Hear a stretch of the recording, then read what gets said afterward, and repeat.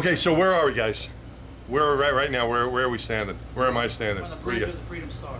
In the Freedom Star, what is that? Is a ship? And what's the significance of the Freedom Star? We retrieved the boosted rockets. So the solid rockets, which after 2.5 minutes they burn out, land in the ocean, yeah? And you guys go and fetch them. We get one, and then the Liberty Star gets the other. So one apiece. Right. So the other Liberty Star is out there. Right. Is that over here? Yep. So we got the Liberty Star, and this is the Freedom Star. Yes. Okay. Is that the only thing that these ships do is recover solid rockets, or do they do? No, we also look where we get the external tank. You get the external tank? Barge, yeah, we tow the barge. Okay, you tow the okay. So that's from Michoud.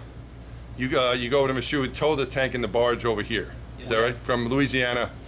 We actually go to Mississippi, and it's Mississippi. Smaller tugs bring it to me, Shuttle. Okay. We wait for it to come back. So you take it from Gulfport across the Gulf and around the tip of Florida, and then bring it here. Okay. Because we lose that thing after the launch. It lands somewhere in the Pacific.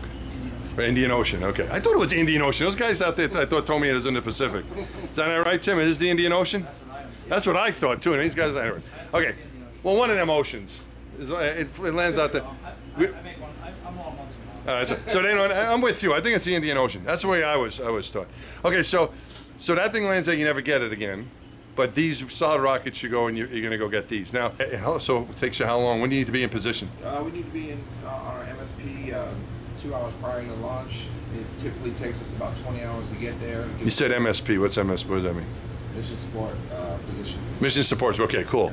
All right, so you need to be there 2 hours before launch. Yes. And patrol the box. So the box they give us, we want to make sure there's no ships going through the box, the landing zone, impact zone of the boosters.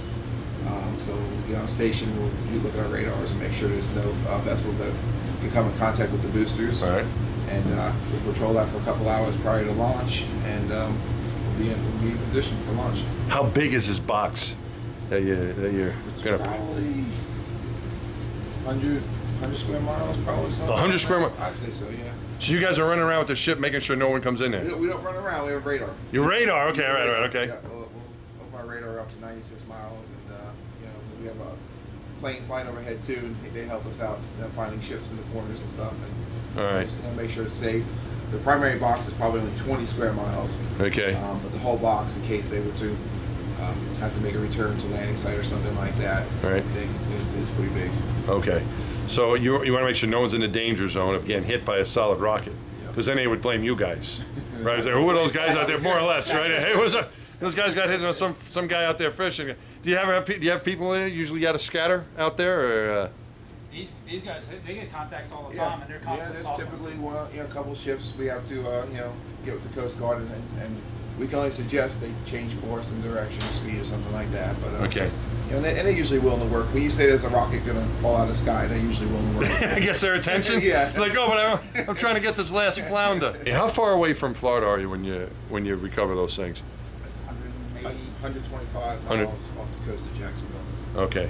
That's where you'll be. That's where you pick those things up. And you bring them back here. Yes. All right. And then from here they get loaded onto something else that takes them by train up to somewhere, or what happens? They disassemble them here. All right. And we keep the forward skirts and the aft skirts. We refurb them here in Florida locally. Oh, okay. And then the segments themselves will get put on a train and shipped to Utah to be refurbished. To be packed again. What's going on back here? Is it a throttle? Looks like a throttle. It's the aft console. Aft console. Any kind of operations we do, divers in the water or retrieving anything, this is where we would operate the vessel from. All right. Overlooking the back deck. They can look at the back deck and watch the work being Oh, done cool. on the back deck. All the work gets done back there. It's safe. Oh, wow, look at that. So what are these controls? What's the joystick for? Is that This is your throttle for your stern thruster. All right. Your bow thruster here. Okay. This is a full DP system right here. Basically the same thing you have on the forward console is back here. All right. This is your props, your lift system for your props, your main engines. And then you have a tiller instead of a wheel here for your rudders. And pretty much you can do anything you can do from up there, you can do it back here. Okay. At any time. Alrighty. All right, guys. Well, I don't want to keep. It's getting late here. You guys are staying overtime, and without pay, I assume. Huh? Yeah. See the full parachute rails there? That's our recovery crane right there. All right. It's an articulating boom. We use that crane to launch the boat over here. and also to recover the frustrum. The frustrum is the large cone that goes on the top of the solid rocket booster. Those two devices on the port quarter over there are called diver-operated plugs, or EDOPs. Our divers are going to take those down to a depth of over 100 feet, position them under the booster. The booster is going to be in a vertical manner with the aft skirt open to the ocean.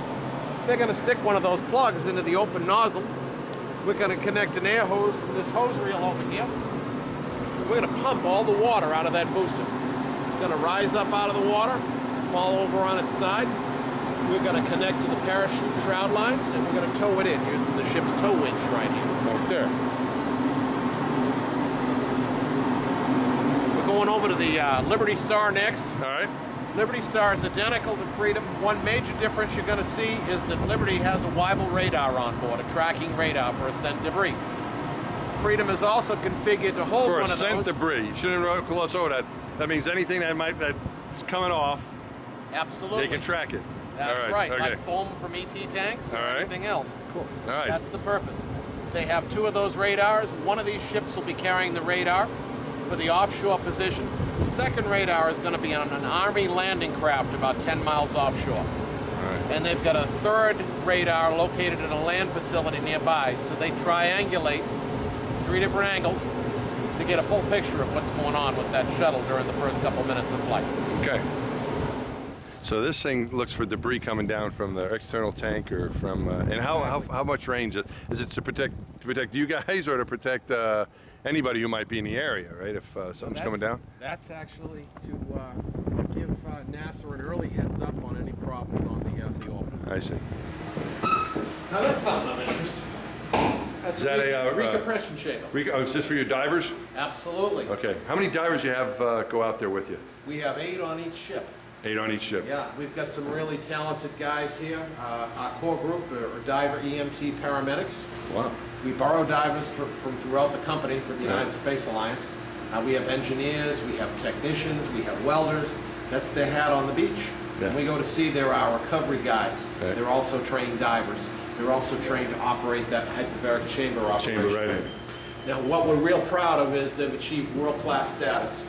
They have among the best safety records of any dive group in the world, and that's a big deal. You wouldn't expect anything less from NASA, would you? No, you would not. Yeah. You compare us to commercial, or compare us to the Navy or anybody else, we're top dogs. People are the best. What do you think of that, Navy? All right. Cool. But it's just amazing, Navy, you know, all the different disciplines that come into the space program. You know, it's not just it's not just a bunch of aerospace guys. You know, it's no, it isn't. yeah. A lot of professional mariners here and Yeah. technicians. You got your kitchen right here. Mess deck and galley, yep. All right, so this is where all the cooking goes on. You guys eat pretty well on the ship? Very well. Yeah, what do they feed you? What's a typical dinner? You ever get a burger? You can get burgers, steaks, pork chops, got it all. Regular food. Yep. Regular Regular food. All right. It's like a nice place to hang out down here. Good place. Very comfortable. Very comfortable. All right. Well, thanks, Bill. Good luck with whatever you're studying there. What is that stuff? Appreciate it. What do you got? Are you working on something? You going to school? Managerial accounting, Managerial accounting? not fun at all. Not fun. That's all right. Just get through the class. The fun comes later. Yeah. School isn't necessarily fun. Yep. You hear that, kids? School isn't necessarily fun. But it should be fun. And the teachers will kill me. But it's better way afterwards. It'll get better, yeah. All right, well, good luck. Appreciate All it. right, man. All right. Watch your step. All right.